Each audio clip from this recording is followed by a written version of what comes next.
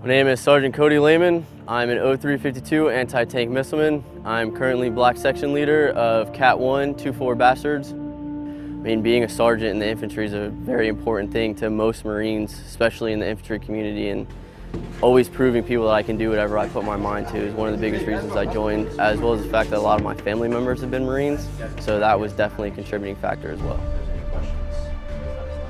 Being an 0352 in a Cat platoon is having literally the best job in the Marine Corps. Between learning how to use 240s, 50 cals, Mark 19s, I also utilize javelins and saber system.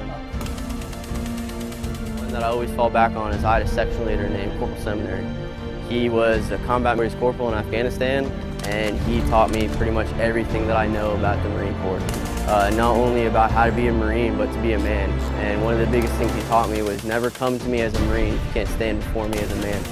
And that's pretty much how I got to the rank of sergeant. And I've treated everyone, man, woman, anything in between, as a person, and then I treated them as a Marine. You always run into those guys that are like, oh yeah, I was gonna join, or hey, this happened, or you know, I joined this because, like, no. I can tell people, like, I joined the Marine Corps and I'm an infantryman. Like, I'm a grunt.